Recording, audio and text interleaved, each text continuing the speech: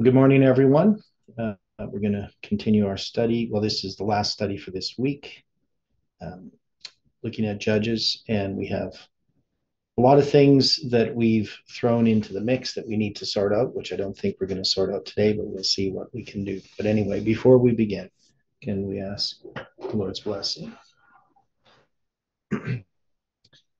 Dear Father in heaven, thank you so much for these studies that have enlightened our minds each morning. And we know, Lord, that as we continue to study, more and more light comes for our feet, but also more and more puzzles to unravel. And we know, Lord, that we need to sort through these things so they can be presented to your people clearly and simply. We invite your Spirit's presence here now to help us as we study these lines, that we can understand how these apply to the present, and that we can get a clear picture of all of the lines of the past. Be with us now, we pray and ask in Jesus' name. Amen. Well, good morning again. Now, yesterday, or at least I did, put these two lines together, and people didn't really object. And what we have is we have a 7-year period from December 21st, 2012 to November 15th, 2019. That is, it's 7 prophetic years, 25, 20 days. And that's going to be the first week of that 777 days that ends on December 25th, 2021. And we're saying that Jotham's parable covers that history. And the history is really one of an unfolding of light in opposition to a message that had been seeking to overtake the movement, and that those messages would be the various oppressions that were occurring. And so we can understand how we look at the oppressions and the judges relating to that history. And then we get to Abimelech. And Abimelech, of course, he's going to rule for 3 years, but we're going to take his downfall as occurring in that 3-year period. So it's really his rule and his downfall that's being illustrated there by the 777 days. And the idea that we could put these two periods together comes from Leah and Rachel, plenty and famine, the 270 years, one beginning with Manasseh's captivity, the other with Daniel's captivity. And we also have the period that begins with Jehoiachin's captivity that ends 140 years later in 457. So we have all of these different structures, and there's probably more. I mean, other places where 7 years are followed by, or 7 days are followed by 7 days.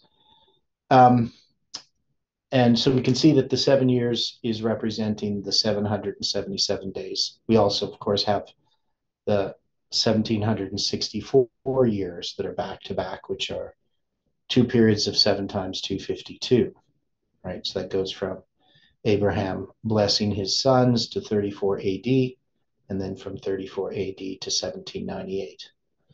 And so we're saying that this is basically illustrating that. That is, we have this previous history, Jotham's parable, right? So we're going to call that Jotham's line. And then you're going to have this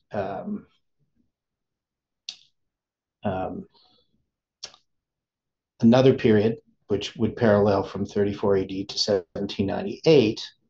And this is going to be this oppression, we'll put it as that happens in connection with Abimelech. And we could see that that would be from 34 AD to 1798. There's the persecution of Christians by pagan Rome, and then the persecutions of Christians by papal Rome. And Abimelech would be a fit representation, especially of papal Rome, but of also all of that persecution that occurs. Any of this not make sense, what I'm saying? Or does anybody have questions?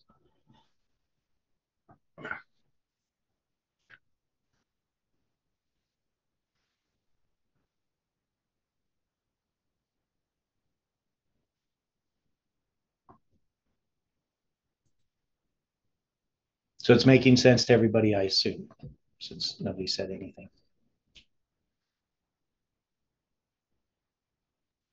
Yeah, it makes sense. And as I'm reading Judges 9:2, where it said, "I am your bone and your flesh." Well, Pope Francis tries to identify with the miscreant, so to speak, with the, to me, the lowest of the low, the worst of the worst, you know. And this is just like Abimelech. Yeah. And of course the idea here is this is a counterfeit because Christ did take upon himself our nature, but in reality, not in pretense. Right? So this represents a counterfeit of that. Okay, so then if we're going to try to uh, apply these verses more specifically, I don't, this is where I have the difficulty. So if we go to Judges 9,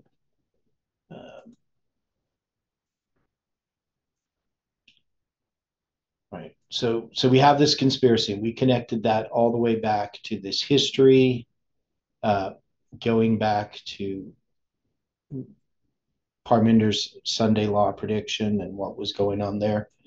As far as I understand, that's when he begins this conspiracy with Terry Lambert, and eventually Tess gets drawn into that. How that happens exactly and when, I don't know.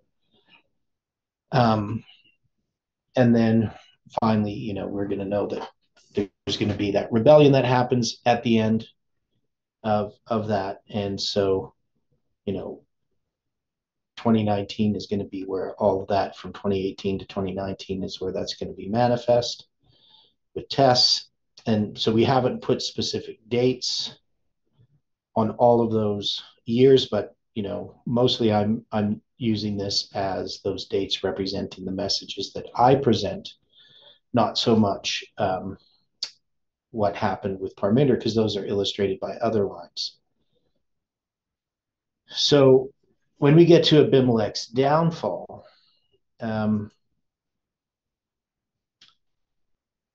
Jotham is going to flee, right? Now he went to Beer, which is the well. Now, I don't think that we can say that this is the well of the oath, Beersheba. It's just Beer. But at least as a symbol, it does in some ways relate.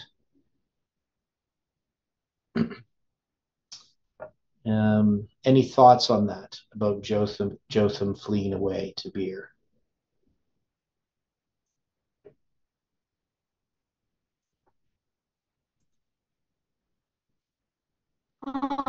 In the sense that beer is well, and well is like the prophet, the seer, the eye, right? So in a way, it's like telling us we should be fleeing to the prophetic word and to the source of the prophecies, which is Christ. Yeah. So now the word eye is eyeing, right, in Hebrew. Now beer has some relation to it, but not really directly. But yeah, so it's an eye, so we can relate the two in that sense. But I would think it more closely relates to Beersheba, even though it's not Beersheba literally. That it brings us back to the study of the seven times. And so when I look at, my part in this, when we come to the end of that history dealing with Parminder and Tess, I mean, for me, it's going to prophecy that helps me sort out what's happening. So instead of the subjective feelings that I have about people, I just look at the prophecies themselves. And then, of course, we go to a study of those things. So it says now, when Abimelech had reigned 3 years over Israel. Now, it doesn't really say that. Okay, so it says when Abimelech. Now, and you can see there that the word when it's not an added word, right? It's not in italics in that sense, but there is no word for it. And what it says here in Hebrew is basically it says ruled Abimelech which means like over or against or whatever. It's above, over, upon, or against Israel. So there's nothing there that says when. So this could easily be translated as, and Abimelech is prince over Israel 3 years, right? As the Young's literal translation says. But even to put the and there, that is just this vav at the beginning here. So I don't know if you can see that. It's the letter vav, right? And this is it. We sometimes translate it as in various different ways, depending on how we're trying to put this into English grammar. But it's really just a marker. It's a connecting marker, like the word and. And so probably and, if you translated it as and every time, that would probably be the best thing you could do. That would be the most consistent. So the King James is taking that prefix to the word reign, right? To reign over, and just puts it into English as when Abimelech had reigned 3 years over Israel. And there's nothing there that says that, this is at the end of the 3 years. So this would be one of my arguments for the idea that this is happening during this entire time. Right? So that we don't wait till the end of the 3 years, that this downfall of Abimelech is occurring during that period. Now, when we have a line, we remember we have a period of darkness and we have a reform line. And what is the period of darkness then? Because it's not Abimelech, because he's obviously not, he's not ruling before he rules. So what specifically is this line about? In this illustration of the line, what light is being revealed in response to what darkness? Because remember, we have the same period of time, the 777 days, has different reform lines attached to it, and each one addresses different darkness. So in this case, dealing with the downfall of Abimelech, what is the particular darkness?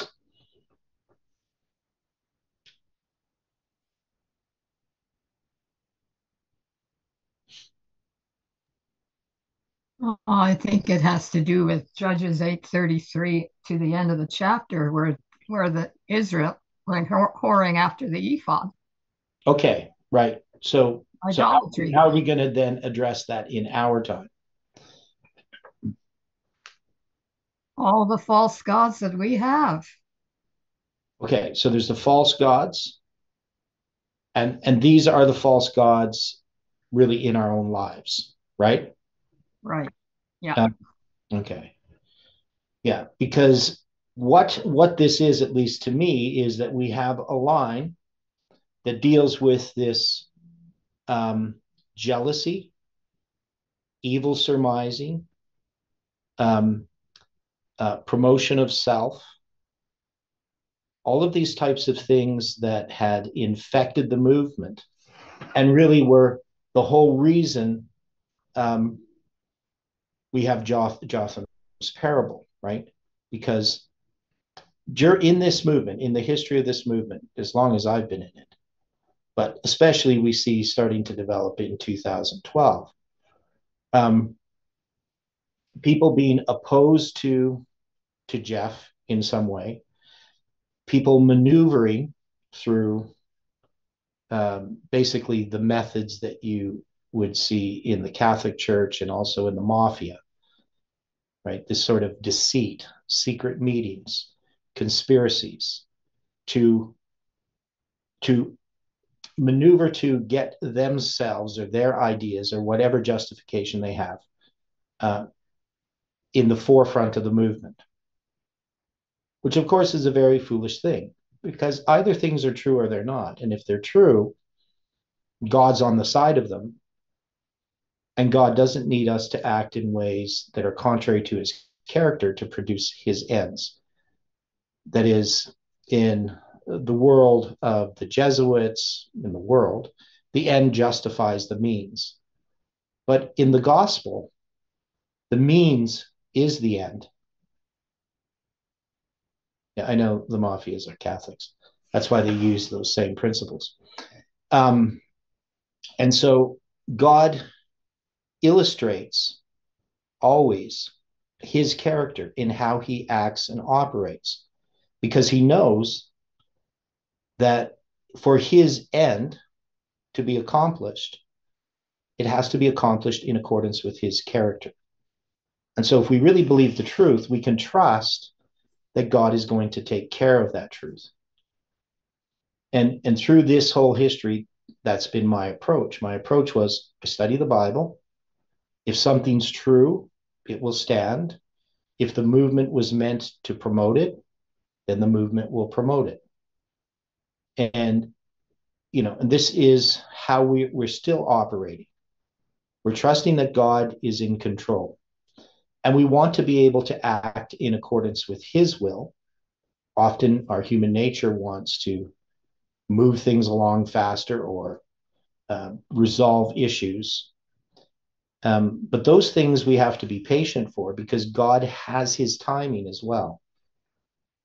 You can't force a flower to bud, and you can't help a chicken to hatch from an egg by breaking the shell for it, right? All of those things are necessary. So the struggle that we go through, the patience that we have to endure, the trials that we face, these are all part of God's means that illustrate and lead to his ends.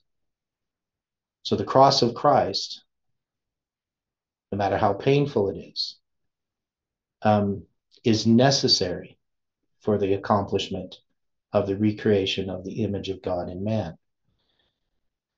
And so the movement has been infected by this other spirit, and we don't know it, and we somehow justify it.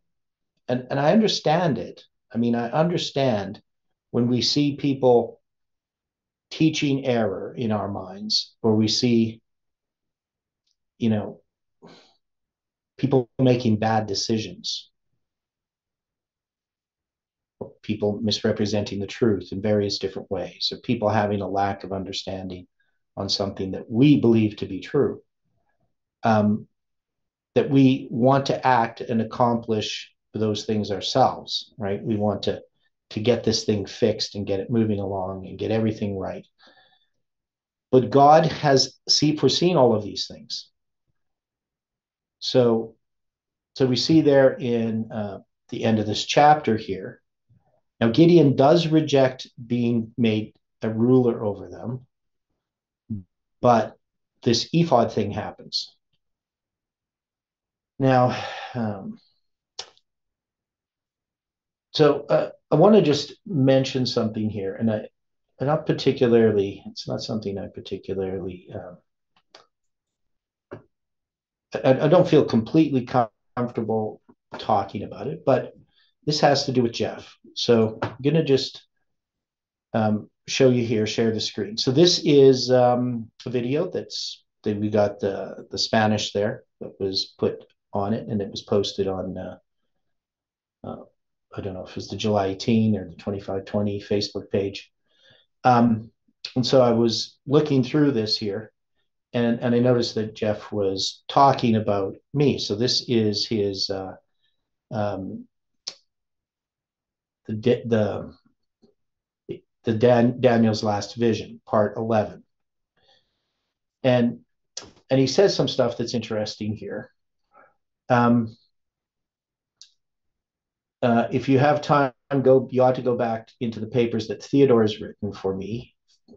Written for me, I do better reading Theodore's paper than I do listening to him, and that's probably true. If anybody wants to actually understand what I'm talking about, my papers are much more organized than my speaking. One is I try to say too much too quickly speaking, and the papers give you time to sort of reflect. So Jeff is going to talk about the book of Ezekiel, the dates in the book of Ezekiel that I had worked out in the past. And so Jeff talks about that. Then he's going to talk about the uh, the Jubilee cycle in the book of Ezekiel. And then he's going to talk about Ezekiel's prophecy of Josiah, which Theodore solved here at the end of the world, and talks about some prime numbers, and talks about that 180 days there, a year and a half, 391 and a half. So that's 390 plus a year and a half, 180 days, he says. Here, this is the light that the Lord used Theodore or open up, and don't miss where you go, where to go. It should still be in Ezekiel. Go to Ezekiel 4. So he's just talking about where he's studying this. So I opened up the passage in scripture that Theodore was led to open up about Ezekiel lying on his left side. And then he says, yeah, they did this also, is the work of Theodore, and they didn't. No one in the Christian world understood this about Ezekiel. So he's talking about understanding the prophecy of Josiah. And it's hard sometimes reading this because without the punctuation.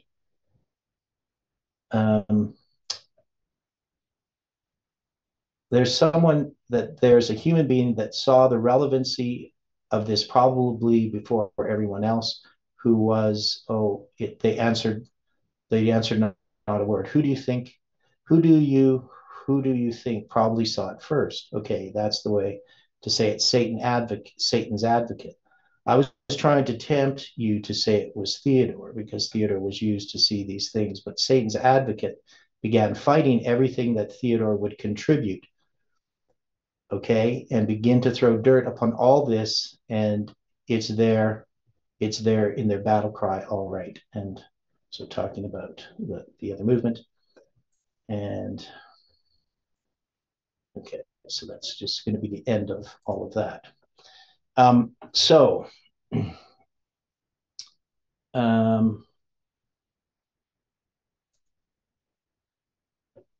the point that I want to make is kind of a, so Jeff, and we had talked about this before, Jeff had understood that there was an undermining of everything that I was presenting in the movement, right? And he could see this, especially in connection with July 18th. He could see why people were fighting so hard against this. Now, and a lot of those people were people close to him. And now Jeff made a decision to retire on July 18th. And what was his reason? Why did Jeff step out of the picture after July 18th? What was his reasoning?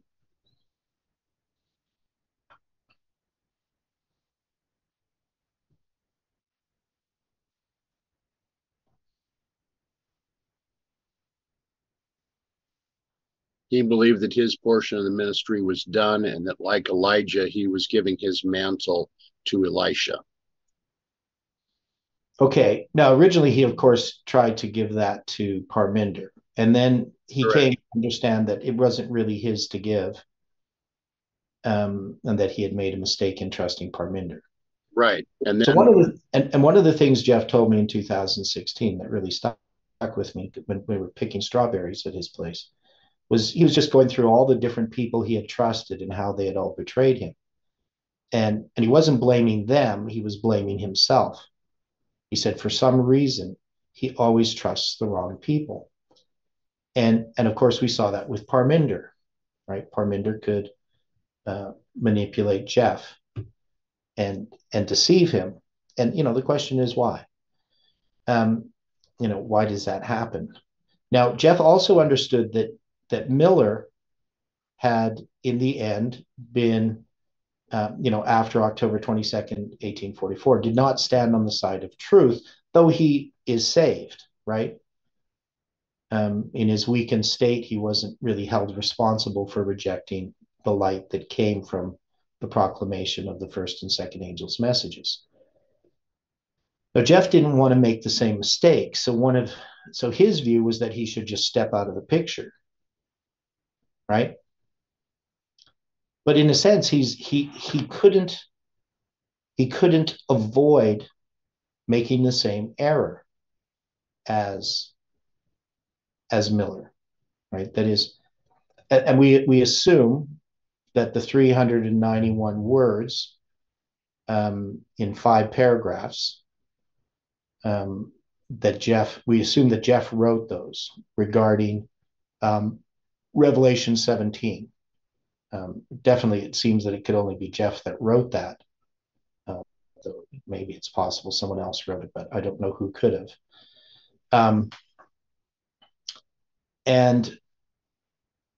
And we have here at this time in this movement, we have a parallel to Millerite history.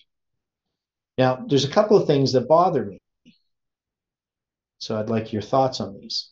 So one is we've had people always claiming to be Samuel Snow. Different people have claimed to be Samuel Snow.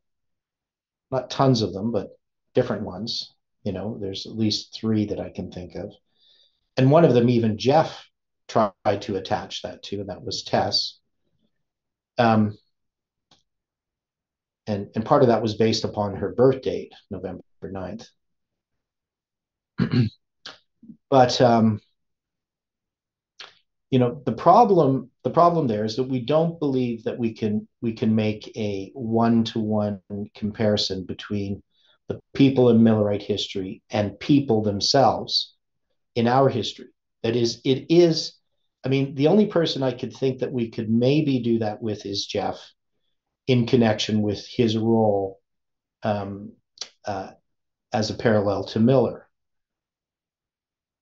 But even Jeff acknowledged that in some ways he's not just Miller, he's also a person in the movement as well. But the question is, when we look at Samuel Snow, and I always would be amazed that people would want to be Samuel Snow, in that Samuel Snow ends up believing that he's Elijah, and he goes off in other directions. And so we don't have somebody in the movement here who is Samuel Snow, but Samuel Snow does represent the movement, right?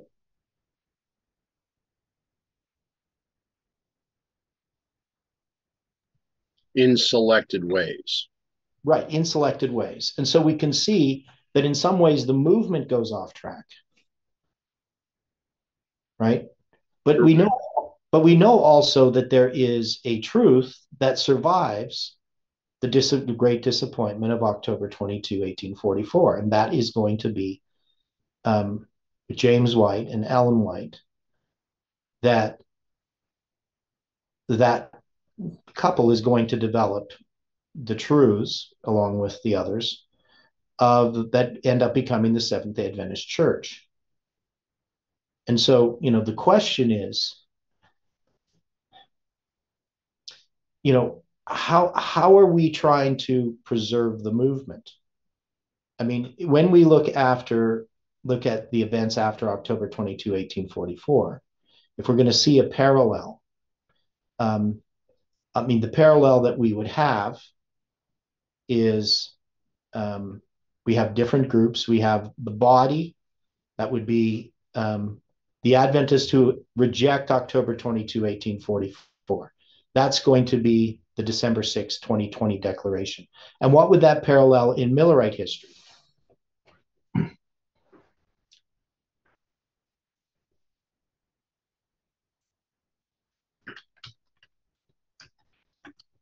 I remember the date.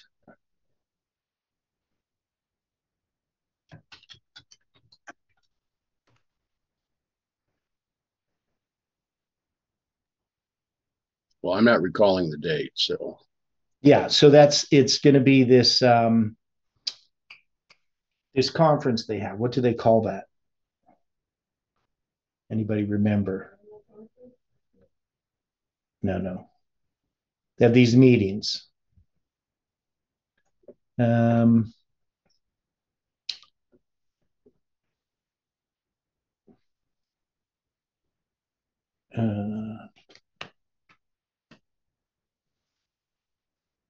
trying to remember.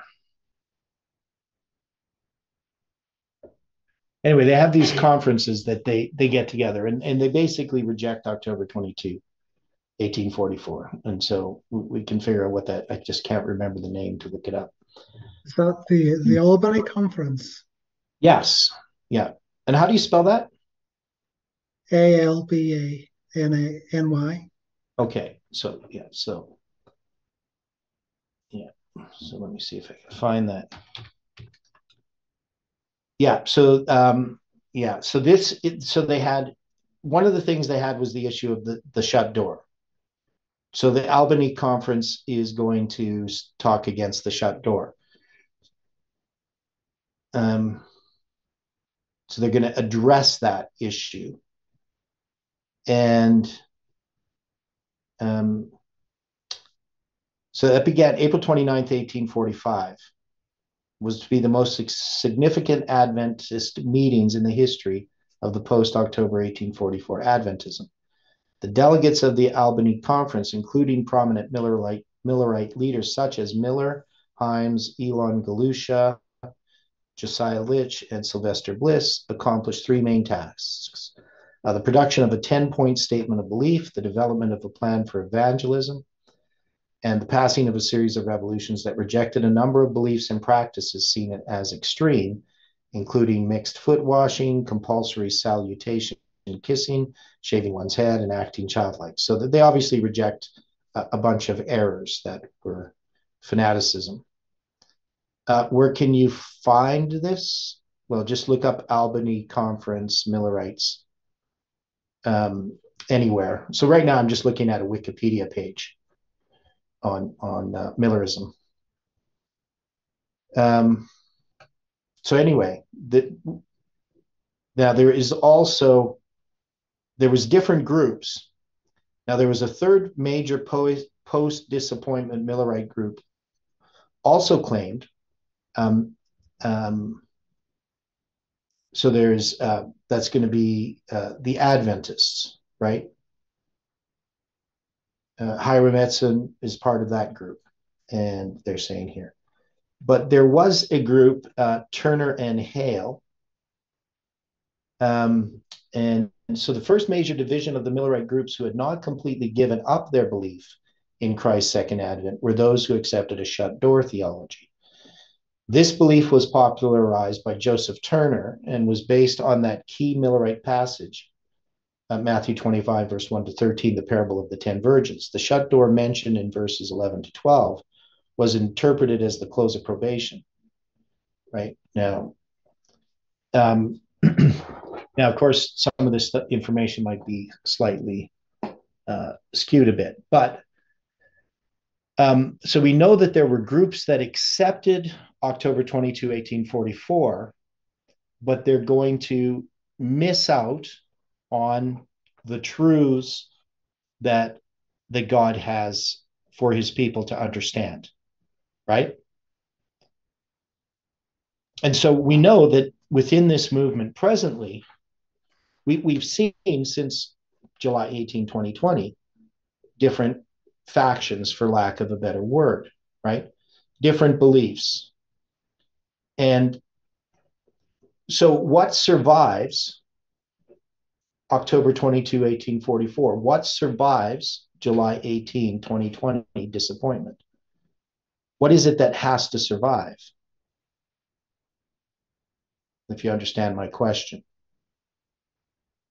Because you have groups that accept October 22, 1844, but they're going to fall away, right? That is, they're not going to be on the right side of the issue, even though they accept October 22. And the same would be true for this movement. There are those that accept July 18, but are still going to be on the wrong side of the issue. So what has to be preserved in order for the truth to be preserved? What was it that was preserved that allowed the Adventist Church, the Seventh-day Adventist Church, to come out of the Millerite movement? So there's light that comes, and there's something that has to be preserved. Do you understand my question?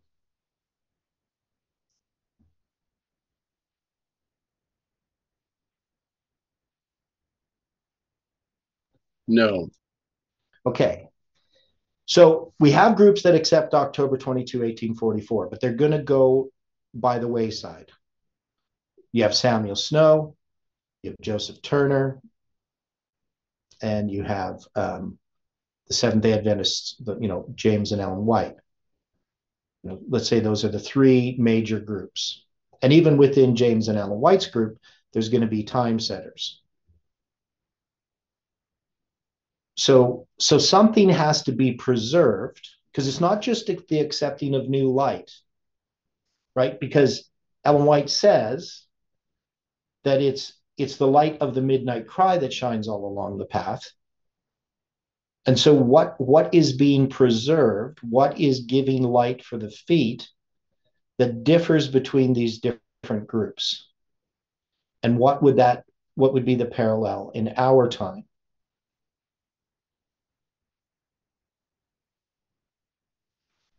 Or can we just can we see what that is by just making a comparison? Well, wouldn't we look at that more as July 18th? Okay, but there's three groups that accept October 22, but only one of those groups ends up being on the right side of the issue.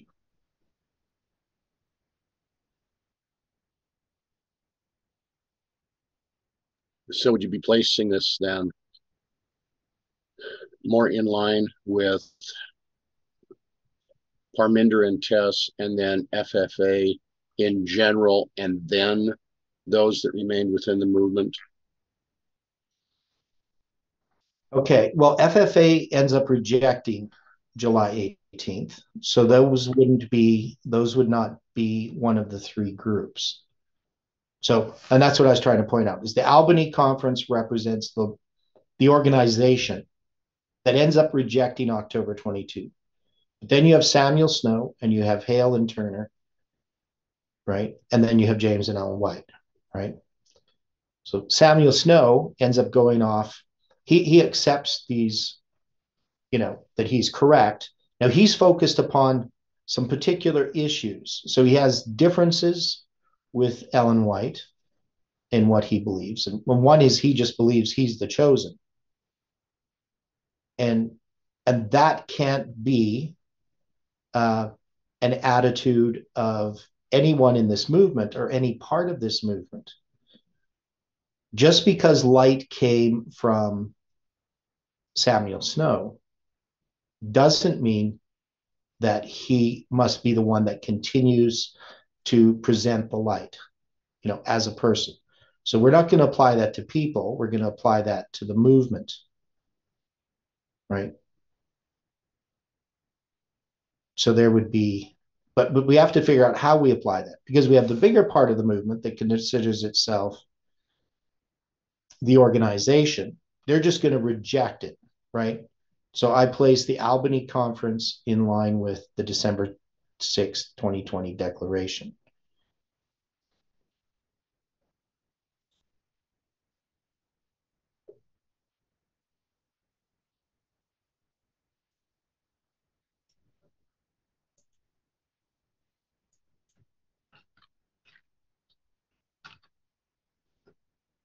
Any thoughts on this? How we can address this?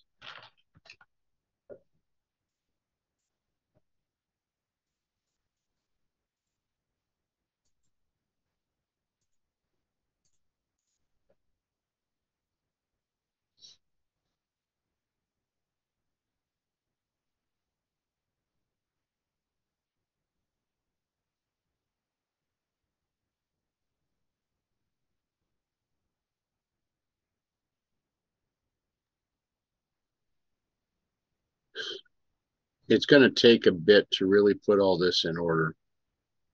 Yeah, I know. But if we're going to try to, because we could look at, well, we have the American group, we have the Canadian group, and we have our group, right? So we could just try to say, well, it's these groups that represent these different contending theories about July 18th. We could argue that. But we also have different messages too, which I'm much more inclined to look at messages. And I think that's a more wise way of looking at this. Right. So the span between the Albany Conference and July 1820, I don't know. Angela's asking a question about the span of time.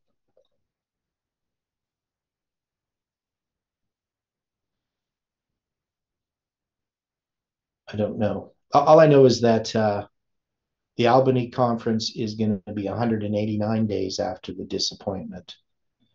And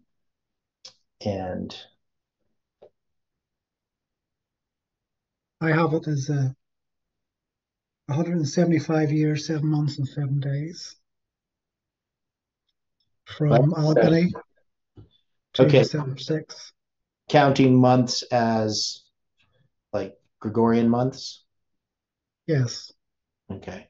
Just as the sort of calculator gives it. Yeah, okay. Yeah. And then the period of time from July 18th to December 6th, how many days was that? I was just going to do the calculation. Maybe somebody's already done it.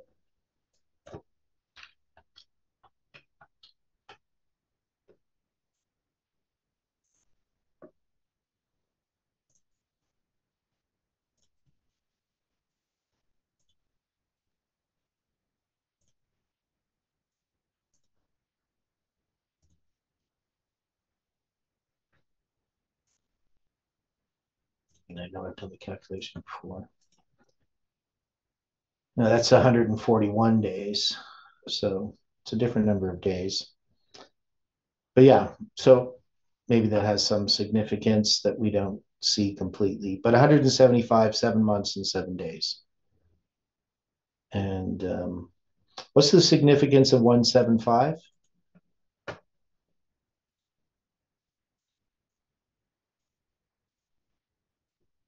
Well, that was the age Abraham lived. Okay.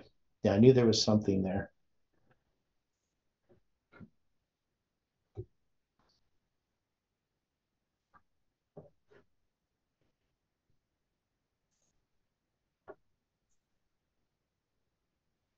Okay.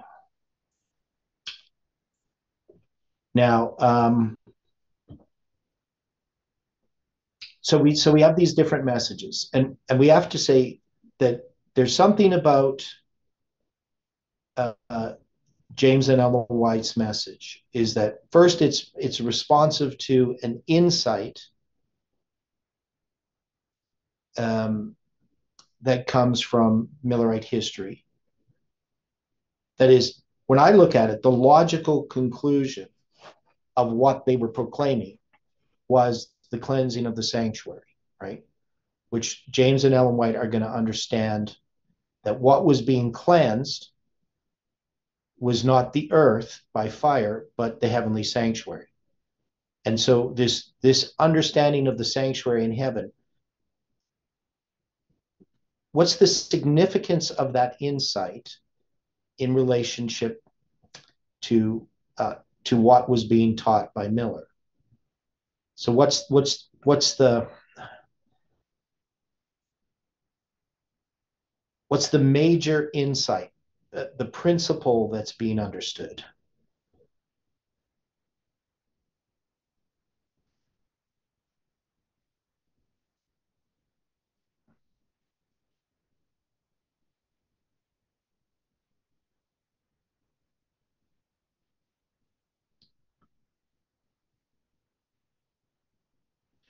What's the error that Miller's making?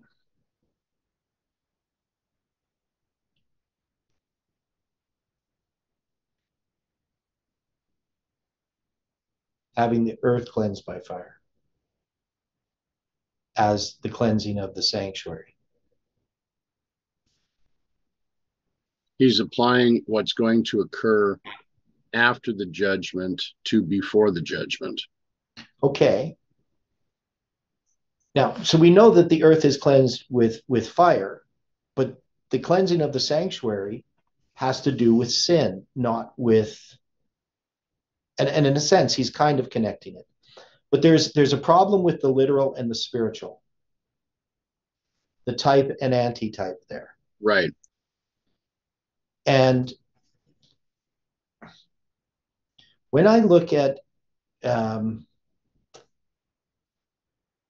listening to the different messages that are happening within this movement. So just to be really straightforward, you have Daniel Fontenot. Now, Daniel Fontenot is teaching solid Seventh-day Adventism, correct? Right. Right. There's nothing new there, right? Nothing that we shouldn't already have known. Correct. And it's important for us to know those things. So, he has a strong focus upon the role of the Catholic Church in prophecy in relation to the Sunday law. And what he's trying to do is he's trying to hold on to what we already know that was established, right? So it's good. It's a good work that he's doing in that sense. Now, there's a fault, if I can point to a fault. The fault is understanding the new light that's coming. Now, part of that would be we have a fear sometimes because we've been deceived. Jeff has this fear, and I think Daniel Fontenot has this sort of defensive mechanism. We've been deceived in the past. So let's not look at things that are going to sound different or new. And so he's holding on to Adventism and to the basic truths that Jeff unfolded. Right? So the light that came through Jeff, he's accepting those things. Now then we have, and I'm going to just put Odilio and Colin together because I see their message as part of the same message. So they're trying to preserve not just what was in the past, but also to receive new light. But this new light is making some of the same errors that we should have been corrected from. Right? So one is we know no time setting. We should know the great disappointment happened. And if we're going to see the parallel to that, we can't now set new dates. Doesn't mean we don't watch and wait or measure the time, but we can't know what events are going to happen. And even though, there's some good things, lots of good things about what Odilio and Colin have presented, there is this tendency to try to see the events that are right before us as just a delay in what happened. That is, Nashville is going to happen. The Sunday law is going to happen. The things that we said were going to happen, they've just been delayed a little bit. And we can use the chronology and what's happened to see this structure, and we should be able to now not predict the exact day per se, but know that this is happening right now. We're now in this Sunday law. The Sunday law is imminent. And that would, to me, would be parallel to those who were setting time in Ellen White's day, that kept looking for the events right before them to be that Jesus was going to come right away, right? Because that's what they were looking for. Now, we see that God has given us great light, and then there's a principle that needed to be understood, and that had to do with type and antitype. So now Samuel Snow applied the type and antitype in the sense that he took what Miller had said about the 10th day of the 7th month, and he lined that up, right? And so there is a message, which is Samuel Snow's message, that leads to October 22, 1844. But there still is in Samuel Snow this idea that he's a prophet. And that mistake, the Samuel Snow's error, I mean, if I think about it, in some ways I could apply it to myself. Not that I think I'm a prophet, but you look at what Jeff has said about me personally, and the temptation would be, well, so light must come from me. But that can never be the conclusion that we can take. That is, God is not asking us to follow a person, right? He's asking us to follow the truth. Correct. So that spirit of Samuel Snow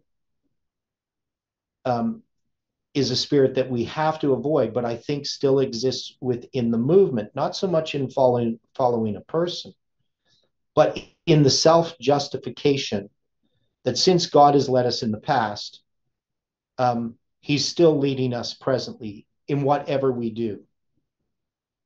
And we have to be careful about that, right? Because we need to be corrected. Now, James and Ellen White, in their understanding of the truth, they were maybe a balance isn't quite the right word, but if I'm going to look at it, in some ways I would say that that's maybe the best way. It's a balance between preserving what was done in the past and but recognizing the light that came from the past, how that light unfolds. So they're now going to accept the sanctuary message, which was there in Samuel Snow's presentation, but Samuel Snow doesn't follow through with, right? Because he wants to see Jesus coming back right away. And he's interested in him as a person being this sort of new leader.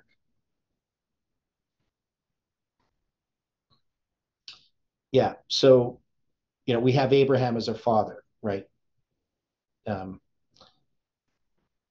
idea, right? So we don't, the only inheritance that we can have is the inheritance of suffering.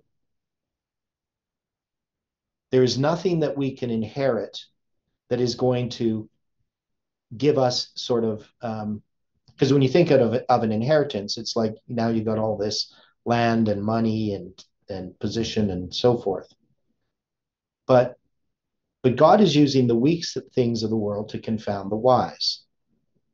And so what we have seen is that God is having us to individually understand the truth. And I know human nature would like to, have something to cling to that is of the world. That is, we would like to have like an organization or a person or something to that effect. And all we really have is the truth. Now saying all of that, when I look at this upper room, I mean, I'm troubled by it in the sense that I know that we have to come to this experience, but we can't force anyone else to do something that they don't want to do. God can't even do that. And or won't do it. So we won't do it. We won't try to force people to look at things they don't want to look at. But we have to look at things in ourselves, right? So the upper room experience is an individual work. That is, unity is an individual work. And so we've been studying the book of Judges. And what I think we start to see is that when we get to December 25th, 2021, that's the period we're giving for Abimelech's downfall. Now, how do we mark that then at December 25th, 2021? If this is a reform line, and we're going to have the first and second angel's messages, when we get to the third, so I'll just switch the screen again so you can look at that. So when we get to December 25th, because these are just we haven't put all the dates there under Abimelech's downfall. But we can kind of know what they are. But we get to the last one we know is December 25th, 2021. The 777 days ends there. So if we've had a first and a second angel's message in this reform line, that different classes have been tested, then how do we mark Abimelech's downfall as December 25th, 2021?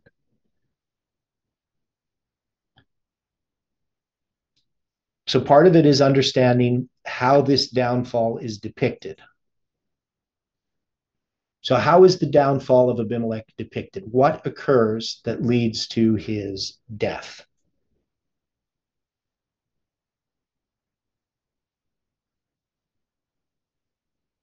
Right. So there's going to be all this stuff which we can end up putting on this line next week.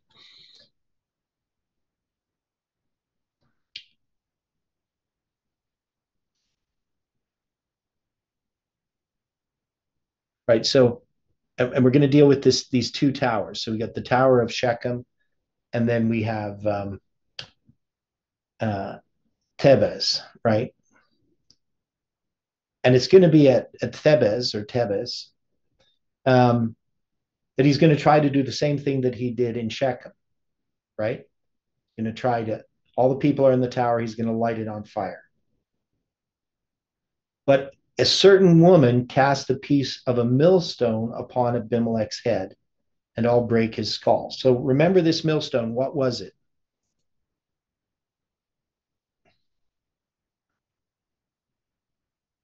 What is a millstone? Something that's used to grind wheat. Okay, and this is the top part of the millstone, right? Right. So basically, when you have a millstone, you have a stone, and then you have this round stone, and it has a hole in the center, right? And you put the grain in the center of this millstone, and then you spin the millstone, and what ends up happening is the grain ends up coming around the outside of the millstone, right, as it spins around. So the grain goes in the center, and then it comes on the outsides. And if anybody's ever used a millstone. Now, this is, the word is Recheb, and it means a rider, that is the upper millstone. Also refers to a chariot or a wagon, a vehicle, by implication, a team, by extension, a cavalry. So it has lots cavalry. So it has lots of different symbols that can be attached to it. But we're going to attach this to Miller, right? To Miller's rules. And Abimelech's head, so Abimelech's head is my father, the king, his head, right? And it's going to hit his head and break his skull. But then he's going to be slain by the young man, his armor bearer, right? So he's going to be slain by a sword. And the reason he says this, draw thy sword and slay me, is he says, that men may say not of me, a woman slew him, and his young man thrust him through, and he died. Right. So what is Abimelech? What does it mean this millstone hit him in the head? And what does he mean that he's slain by a sword? That a woman may not be said to be the cause of his death.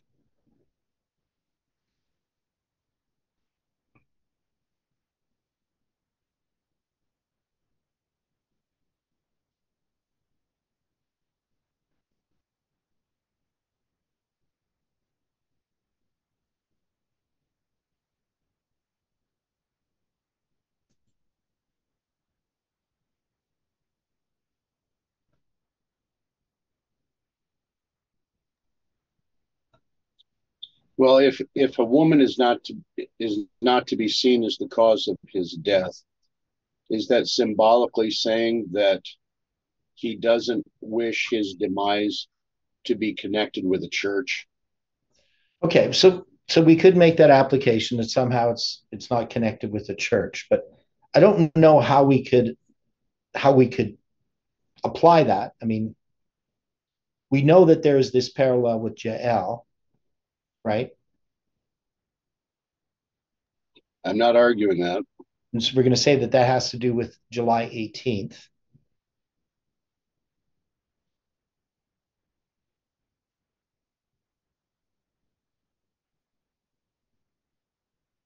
And this woman uses Miller's rules. So, I mean, if we say it's a church, I mean, he's going to be slain by a sword, which is, of course, usually representative of God's word. All right. But it's the young man that thrusts him through, right? So this young man, which is a boy, from the age of infancy to adolescence, by implication, a servant. Now, isn't that also his armor bearer? Yeah. His armor bearer is this boy who carries his armor, and he's going to be the one that puts to death Abimelech. And armor bearer is just means like to arise is the word, and then to prepare apparatus. So he carries the instruments, right? So he's an armor bearer, right? So it's pretty much literally like we see the English word, somebody who bears armor.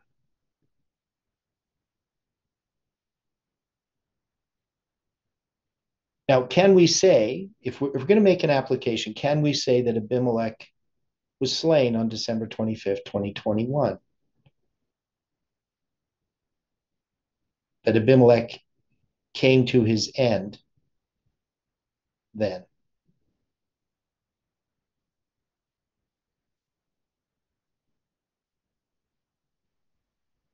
I would almost have to think that would be a good placement.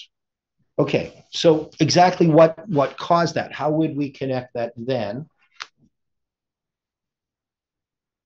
to December 25th, 2021? What exactly happened that would parallel the slaying of Abimelech?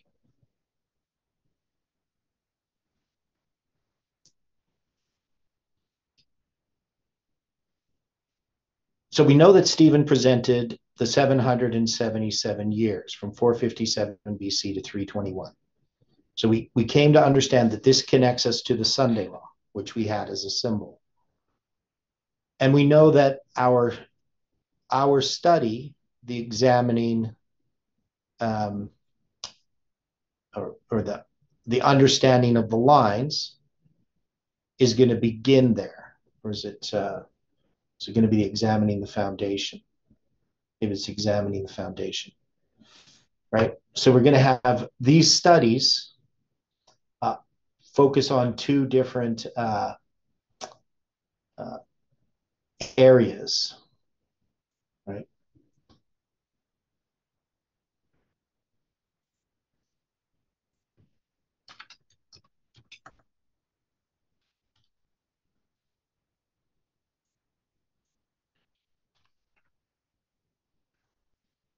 So in 2021, we're going to, so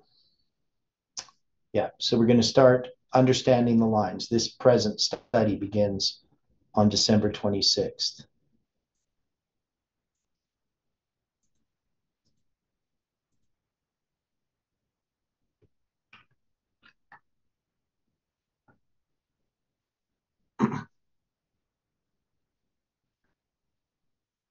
So how does that relate? How do the lines relate to this?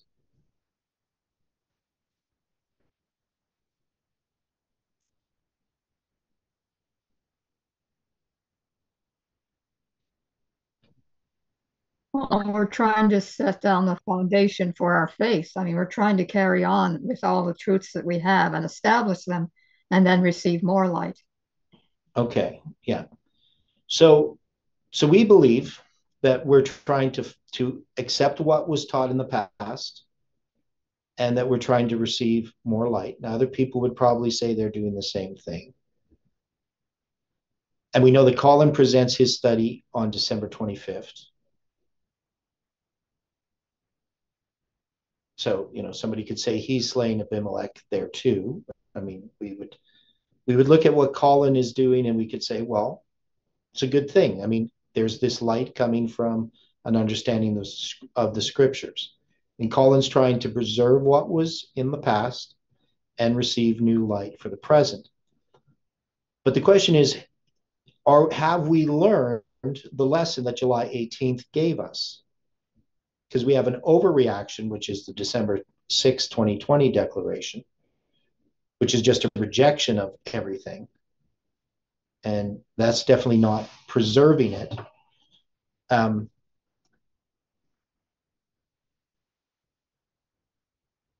we have to recognize that there was a lesson to be learned with July 18th.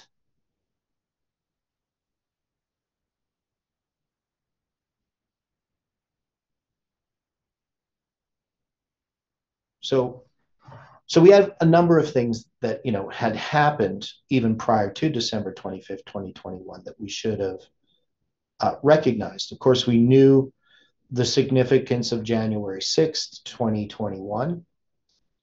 Nearly a full year earlier, we had this siege of Washington, which,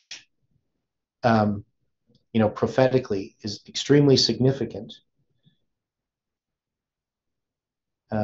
And we've shown how that is all connected. And we had the death of Ashley Elizabeth Babbitt, whose name in Hebrew adds up to 777, plus all of the other things dealing with that date, all the other parts of the structure. So we know that we're preserving how we came to understand the dates that we had, and we're placing dates in the future, but those dates in the future we're not attaching events to. Now, Colin has taken some dates in the future. So he had, for instance, the election last year, and he had placed that as, and made some predictions regarding that. He probably would say that he didn't. He was just looking at possibilities, but I don't think that that's how we study the Bible in that sense. But we had the 65 days. So if we counted the 65 days from that November 8th date, we would come to the end, we would say, of his prophetic mirror, that he has the beginning but not the end of, and the end would be January 11th, the end of that day in 2023. And so we've seen how that structure all fits together. Now, we haven't heard a lot from Odilio over the last while. I mean, the last thing I think we had from him was the study dealing with Zebulun, right? That is the signs, the falling of the stars, the dark day, etc. The harbingers, which I think is an incomplete study. I think there's a lot more to that study than Odilio saw and than we've seen. So if we're trying to make a choice between different groups, I think we would be making a mistake. My view is that the truth is not so much in the factions, but it is something that God has given to this movement that exists with Odilio, it exists with Colin, it exists with Daniel Fontenot, it exists with what Dwight is presenting, what Stephen has presented, what I've presented. All of these things are part of a truth, but mixed in with all of that, we have within ourselves a tendency to either want to follow man and new and sensational things in the future, or we're wanting to be a bit more conservative in the sense of holding on to what we had and being much more leery about any new light. Because I think that the work of each of these people is just as valid. What the difference is going to be how we relate to these truths, how we understand them, and how they affect us individually.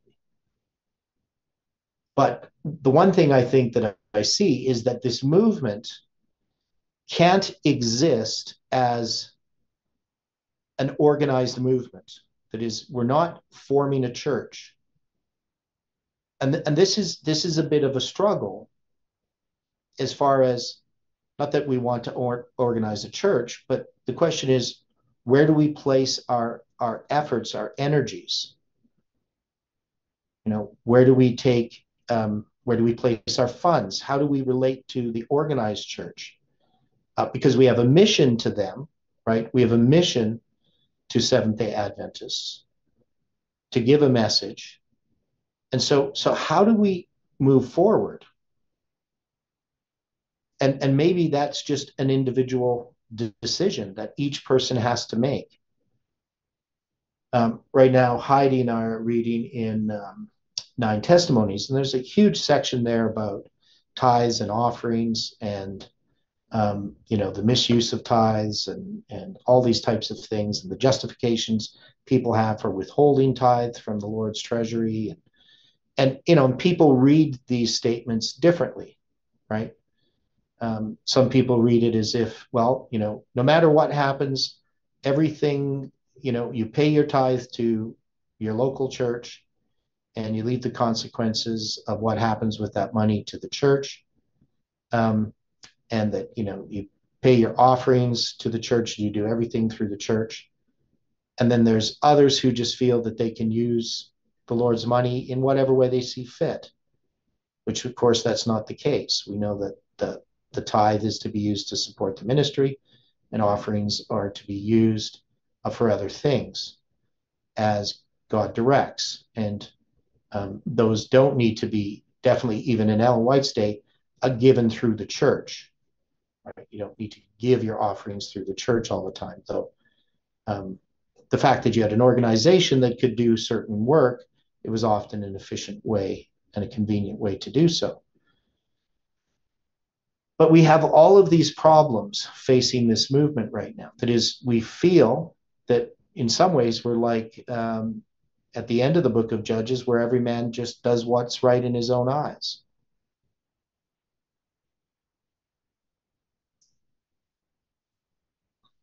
So how do we resolve that problem? What is it that I'm suggesting, if people could sort of put it in their own words?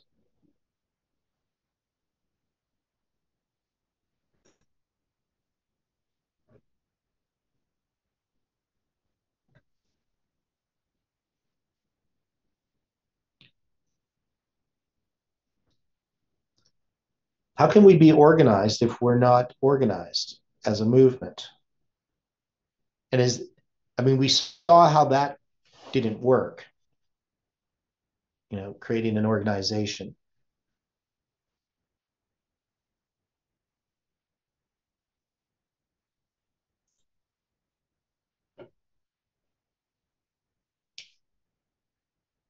Anybody with thoughts on these different points?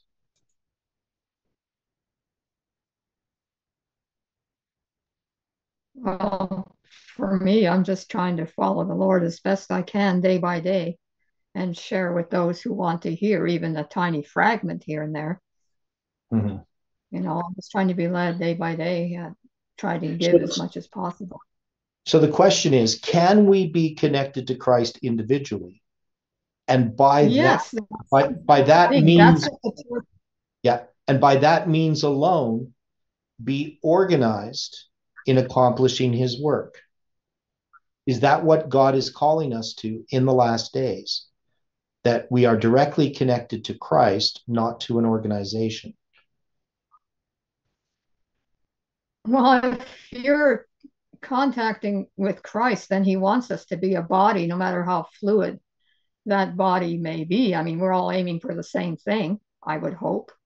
Yeah, and see, so wouldn't that be, yeah, sorry. Formality right now. It seems that if one of us or a lot of us tried to set something up formally, then of course we're going to be accused of so and so wants to be the head of this, and it's a Talbot thing, or it's a Parminder thing, or you know, like I can see that coming because I've already heard comments like that. Well, and the one thing is, I would never do that for some of those reasons, but also for just the same, but for the simple reason, even if you take all those other things, but what other people think, for the simple reason is I don't think any of us are qualified to be the leader. I don't think God's called anyone to be the leader, right? Jeff was called, right? But I don't think any of us are called to be that. And it would hinder the work. At least not yet. So maybe I'm just, I'm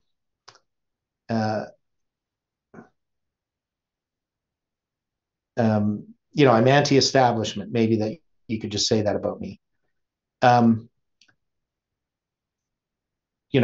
I don't see, every time I've seen men in charge of things, it's men in charge of things. I don't see God at the head of the work when men are in charge, except in rare situations. With Jeff as leader, I believe that God was the head of the work. Now, Jeff had some personal faults and problems in who he trusted, and people did things to counteract what Jeff was doing, and Jeff wasn't aware of it. But that also was in God's providence, prophetically. But we want to have Christ as our leader. Amen. Because I believe, and I've believed this, for at least 40 years, from when I first studied, deeply into the spirit of prophecy, that's what she's saying. It happens at the end of time. That God is the organizing factor in that final work of giving the message of warning to the world. It's not going to be done through an organizational structure. God is going to take the work into his own hands. Amen. Yeah. And so if we can recognize that, then we can trust that God's going to take all of these different factions and things, and instead of us choosing, whose side we're on, who do we identify with, who do we like as a speaker, or what message sort of suits our natural proclivities or natural tendencies. We just allow that God is in control and that things are going to be worked out. And that even though people make decisions that we don't understand or that we can't agree upon, it doesn't mean that God's not behind those decisions. If we can trust that God is in charge, we can trust that he is leading others who may think differently than we do. And this is, I think, what we have to learn from this history. So when we came to the end of our line, we had a number of different things that were happening. And all of those things were part of God's providence. So now what we are experiencing is, after the disappointment, let's say, of the cross, Christ is revealing himself to us. And then we come together in the upper room, whatever that means. And that could be even if we're not personally together. If each of us can study and understand our sins that we have done, the things that we have done that has hindered God's work, then God can use us, and he can use us in cooperating with others. Our spirit has to change on how we look at our brethren and how we respond to what they're doing. So I'll tell you a little bit of my personal struggle in this regard here presently. So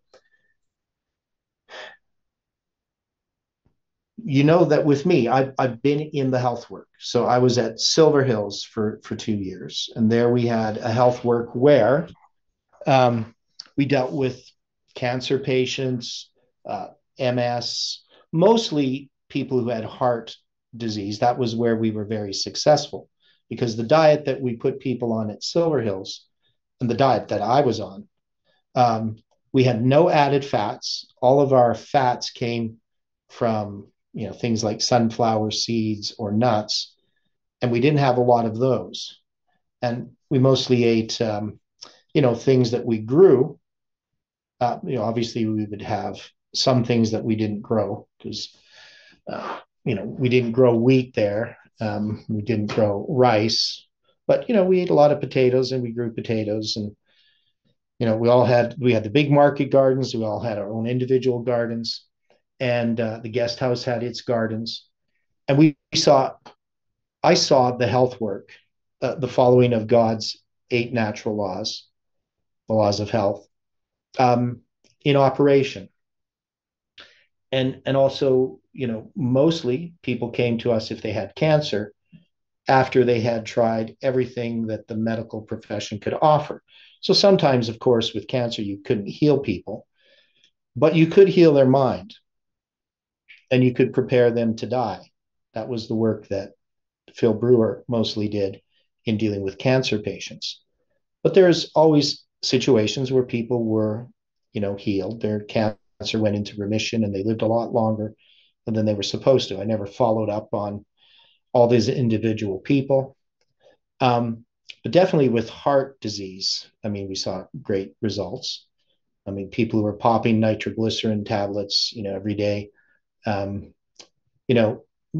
able to go off those completely and have no angina pain within a few weeks, 3 weeks. So I've seen the health work, and right now they got the guest speaker for this Sabbath that the Canadian group brought in is a guy named Mammon Wilson. Now, I don't know him personally. I know he's very old now, and I've read some of his material. So I'm familiar with what he proposes about health, and he makes some pretty bold claims. A lot have been able to take cancers through the skin, so using poultices and so forth to get rid of tumors.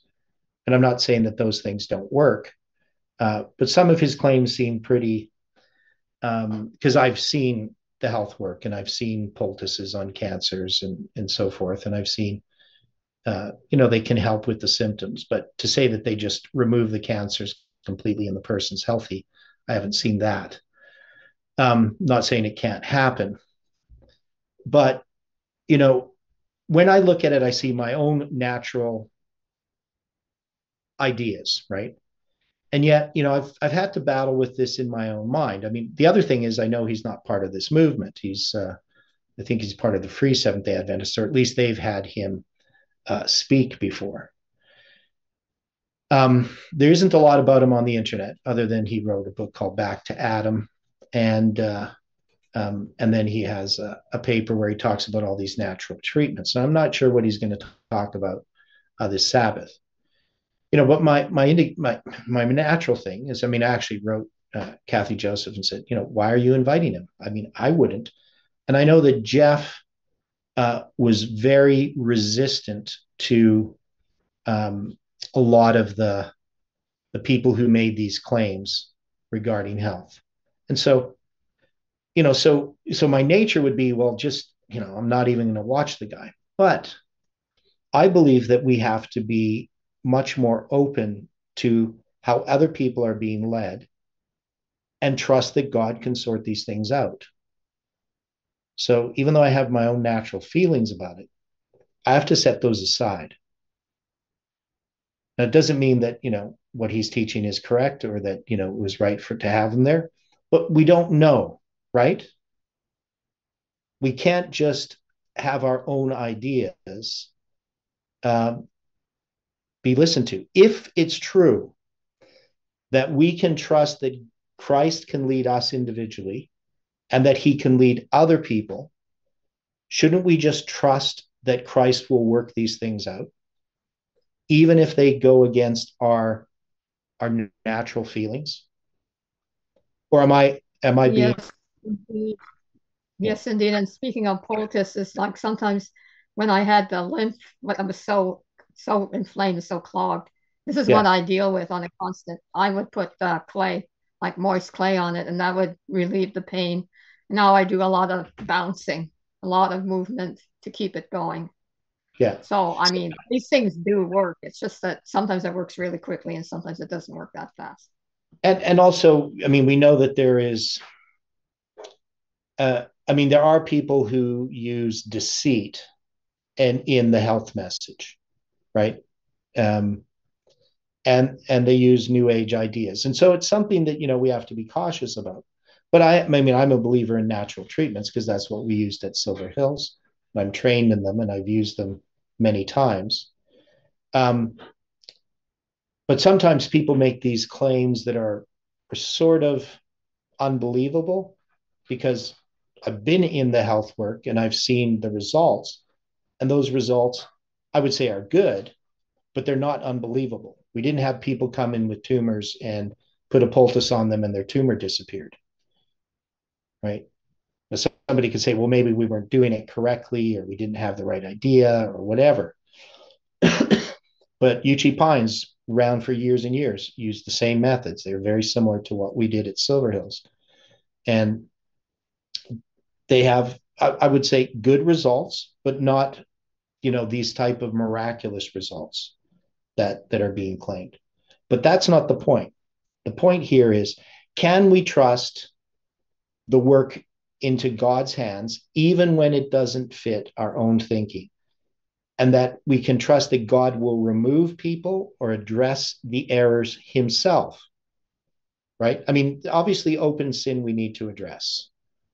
And we have to address it according to God's word, right? You go to the individual first. If he doesn't listen to you, you take 2 or 3 elders, right? You go to him. And then if this person is continuing in open sin, then you bring it to the church, right? Not the type of thing where you talk about people behind their back or use, we need to pray for this person because he's caught up in this error, and you spread gossip and rumors in this pretense of caring, when really it's just you have jealousy about this person or whatever, right? So God has to change our hearts, and then he can use us, and then this work can be united.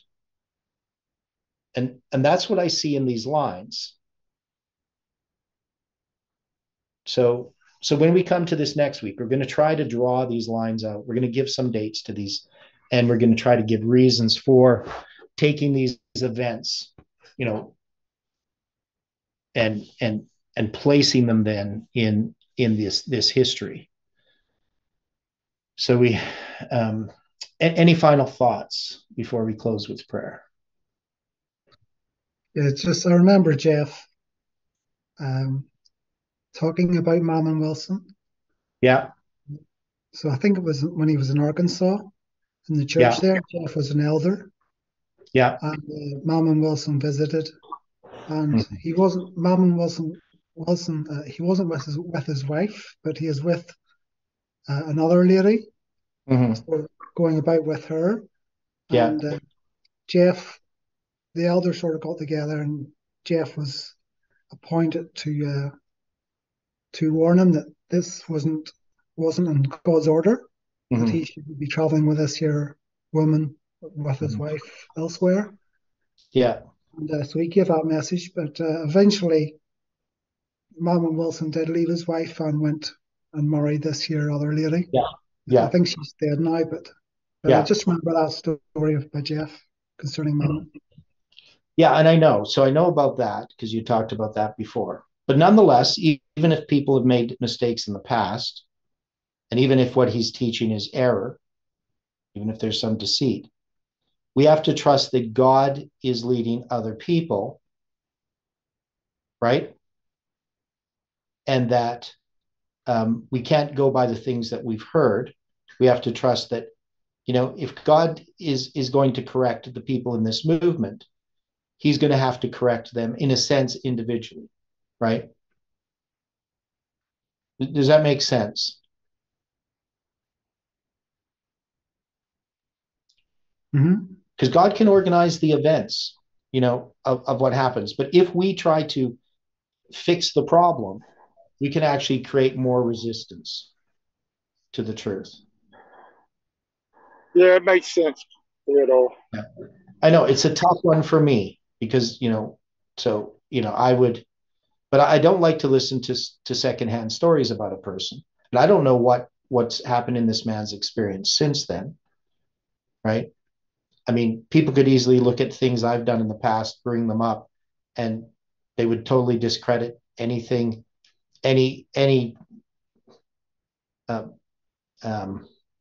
fitness to be God's, servant in any way, right? I mean, they could just say, why is Theodore speaking if, he's done this in the past,